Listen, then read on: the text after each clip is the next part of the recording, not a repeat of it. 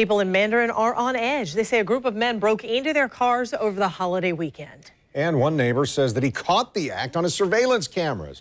This was in the Olde Field Oaks neighborhood. That's near Old St. Augustine Road. Channel 4's Nicole Snyder is joining us now with how those neighbors are reacting. Nicole? Kent, the man I talked to, says he has the only surveillance camera in this area of his neighborhood, and he caught a group of men coming into unlocked cars, opening them up and stealing stuff out. And now other neighbors are in the process of getting cameras of their own.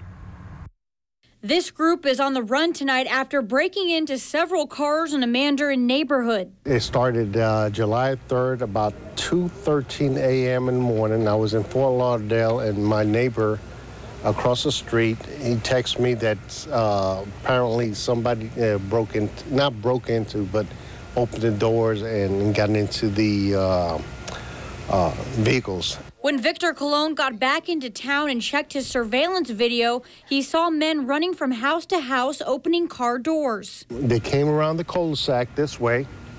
They went that way, went that way, went that way, and then as the vehicle came, they ran.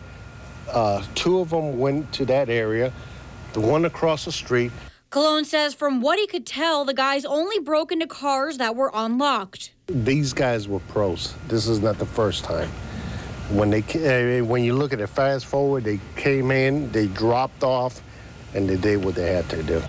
Our News for Jack's crime and safety analyst Gil Smith says many times people will not steal from locked cars because they don't want to make any noise so they won't be detected. They go in groups, one person driving, 3 or 4 people go out and go to different homes. If someone has a car door that's unlocked, they'll signal to the other ones, and they'll come over to that car and help them to ransack that particular car and get anything that they can. Smith says thieves will target low-crime areas because people are more comfortable with their surroundings and tend to let their guards down, keeping their cars and homes unlocked. Pretty much a quiet neighborhood, but it happens everywhere.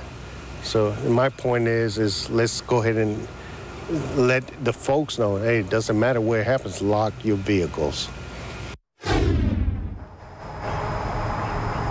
Even though this security footage is a big help, the police now need your help tonight to identify the group that is responsible for breaking into these cars. If you have any information, please call police. For now, reporting live, Nicole Snyder, Channel 4, the local station.